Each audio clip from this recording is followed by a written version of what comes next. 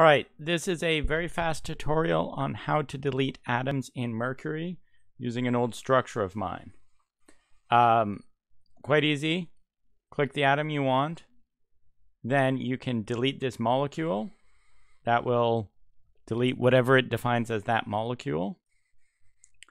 If you want to just, let's see, lasso atoms, make all these atoms go away. However,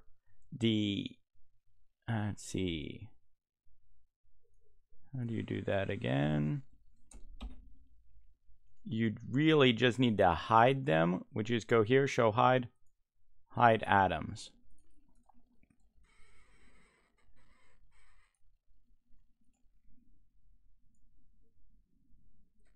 And then finding an angle which makes this easy. Lasso atoms. So this doesn't actually delete the atoms per se. It just hides them, but for pretty much all intents and purposes, that's the same thing. There probably are ways to get rid of them more permanently, but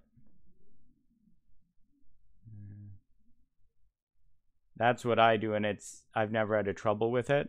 If you 3D print from here, it will just 3D print what's on screen. If you go with short contacts, you'll see it only does the short contacts. Oh, that's the one thing, is you may get short contacts to those.